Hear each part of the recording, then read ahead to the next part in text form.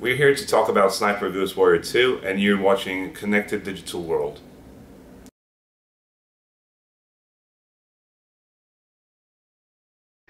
Scanning. You got mortar fire about 3 clicks north of your position. What goes through my head before I pull the trigger? 1 shot, 1 kill.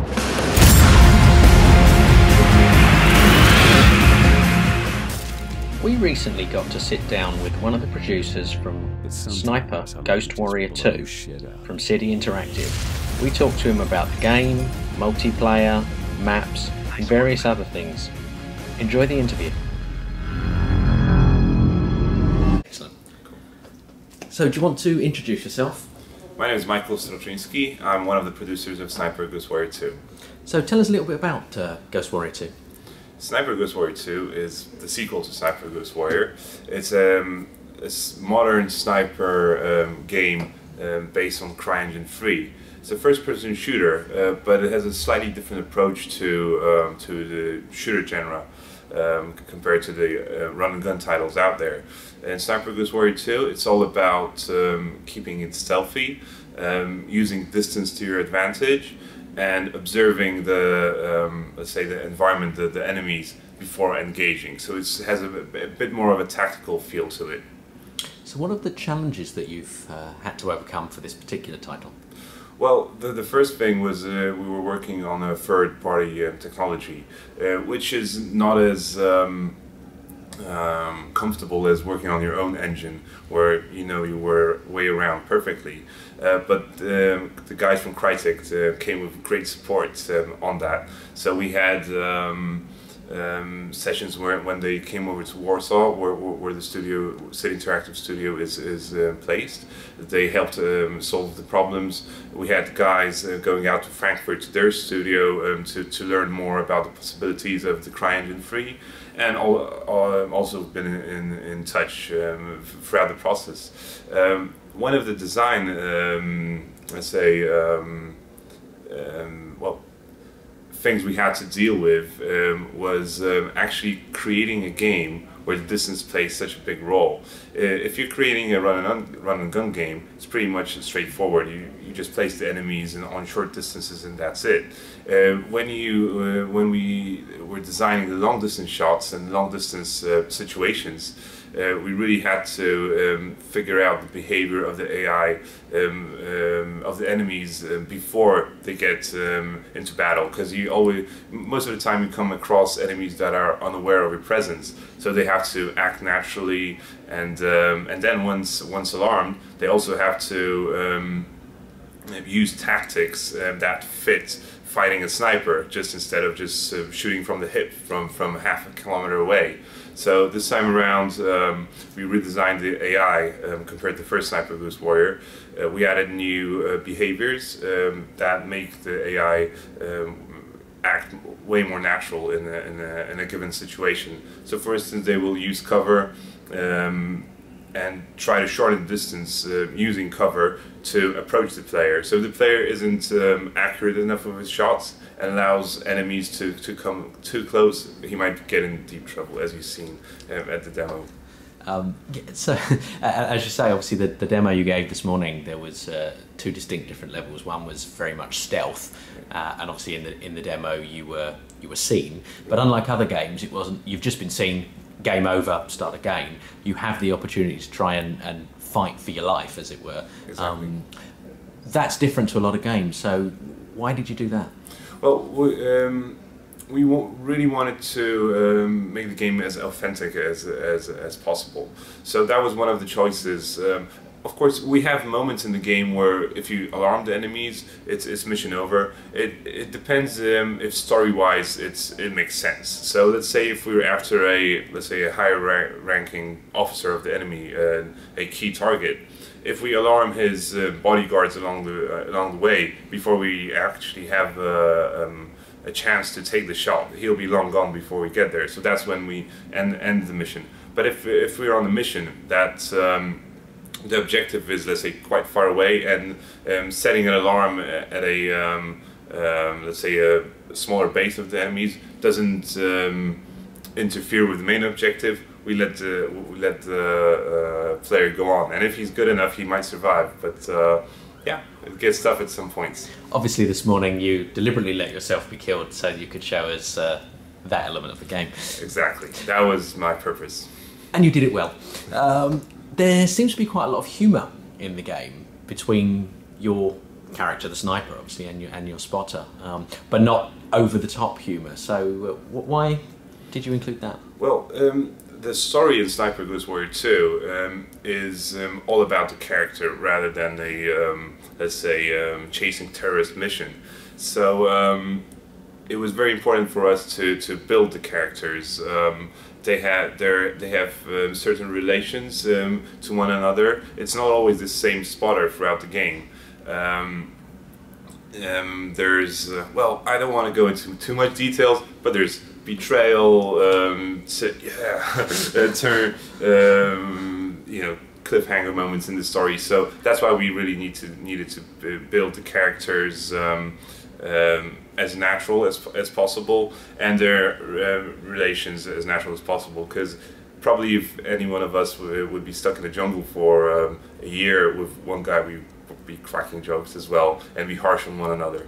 Excellent. So the game's set in different parts of the globe. Do you want to tell us a little bit about the locations? Sure.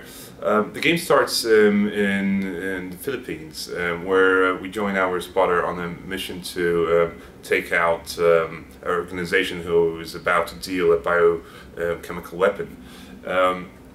From there, we have a flashback mission in Sarajevo in 1993, which is our urban environment. Don't want to go into much detail with the story, but after Sarajevo, we take the player again to modern times, into Tibet, which is a mountain area. What is cool about including 3 different types of environments in the game is that each environment requires a slightly different tactics from the sniper. So in the Philippines, it'll always be smart to keep to the foliage, stay in these bushes, try to be undetected. While in the urban environment, for instance, it's always nice to find a high sniping spot on a rooftop or a top level, one of the top level windows, and take your shots from there. And personally, my favorite is the Tibet environment in terms of tactics. I like to think about it as a fusion of both, because it has man-made structures of the Tibetan temples, but also has all the foliage, so you can mix the tactics you learned in the previous 2 acts. And what sort of research did you guys do for locations? Well, unfortunately we didn't get to travel to all these beautiful places, but they're based on actual footage from these places and from times, like in the case of Sarajevo in '93. So they're not let's say one-to-one, but they're very highly inspired, and if you know your geography well, you might be able to recognize certain spots or buildings and monuments or so on. Obviously, as a sniper, the key part of the sniper is his sniper rifle. How accurate is the representation of the weapons in this game? Well, it's authentic. I wouldn't say it's realistic. Authentic.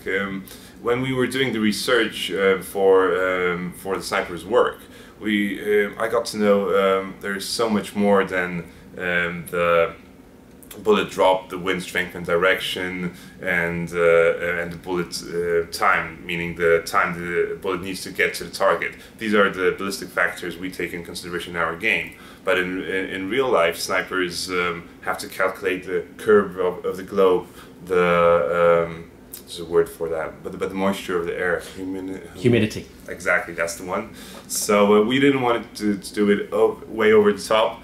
We didn't want to end up with a game where the player sits 2 days in a bush to take 1 shot, because this is how realistically snipers work. So it's in my opinion, it's a good balance between realism and fun, and we come up with authentism. Excellent. Let's talk a bit about bullet cams. we've seen in the demo this morning that when you take certain shots, you get a bullet cam. So do you want to tell us why you get those and what they mean for the player? The moments when the camera follows the bullet all the way to the target are rewards for well-placed shots. There are a couple of factors that might trigger a bullet cam. The first is the distance. If you take a really long shot, you might be sure to get a bullet cam if you get a target, of course. But also if you some more tricky shots, like get a moving target, which is not always that easy, depending on what difficulty level you're playing on. I'll get back to that in a bit. Double kills, shooting enemies through thin cover, that all triggers bullet counts. Basically, it's a reward for a well-placed sniper shot. Cool. So yeah, do you want to talk a little bit about difficulty levels there? Yeah, these are quite important in our game. We wanted the game to be approachable for more casual players, but also be fun and rewarding for more hardcore players.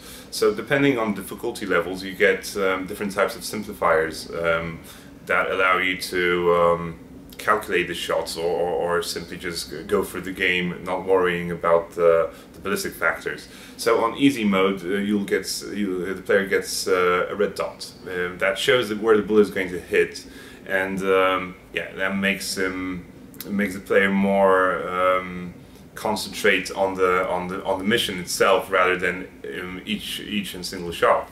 If you play on hard, you have to figure out and calculate the bullet drop, the wind strength and direction, and the time the bullet needs to get to the target. It gets much more trickier. Also, the easy mode gives the player indicators that show which targets to take out at what point.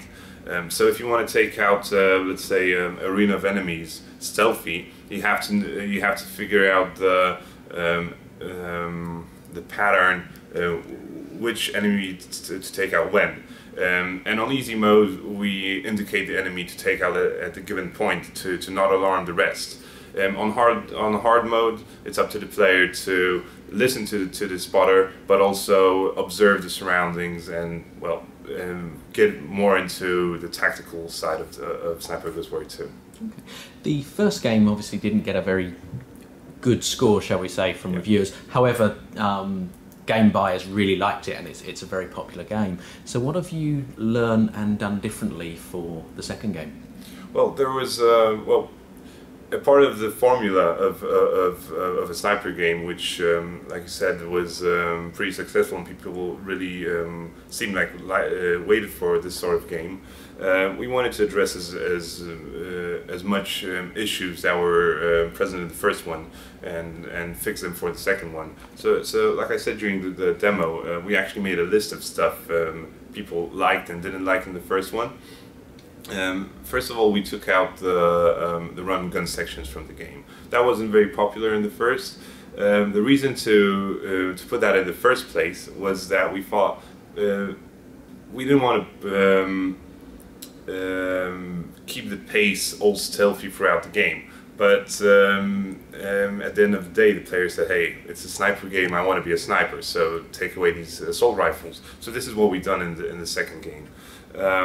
Also, the CryEngine allowed us to improve certain aspects and mechanics of the game. So, like the AI behavior, all the stuff I mentioned in the beginning of the first question, and that's the stuff we addressed. We wanted to introduce new environments. That was something based on feedback from the community as well. So the first game was placed only in the jungles, and like I said before, it's jungles and urban environments and mountain environments this time around. Cooperation with the spotter, that was not as strong in the first game. In the Sniper Ghost Warrior 2, you have to work with your spotter to be able to progress through the missions. So there's lots of double kills, and you take this one, I take that one, I do the stealth kill, you take him with a shot, and so on and so on. So yeah, basically that. And on top of that, we added loads of new features that we thought would fit the Sniper Ghost Warrior, let's say, world, and they implemented like stealth kills, allowing the player to take out enemies with his knife silently if he's stealthy enough to approach them. We added binoculars that allow the player to tag the enemies and makes it easier to observe their patterns and the way they're moving to stealthily take them out with a sniper rifle, and so on. How big is the game going to be?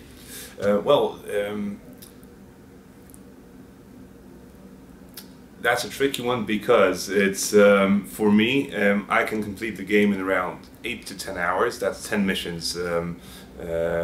As you saw during the demo, they're quite slow paced, and you have to watch your every step if you don't want to get in trouble fast.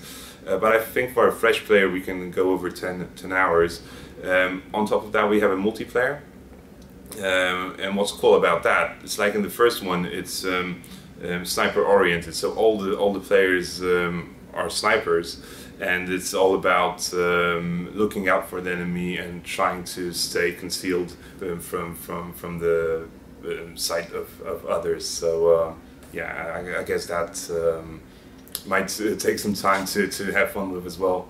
So tell us a little bit more about multiplayer. What does it entail?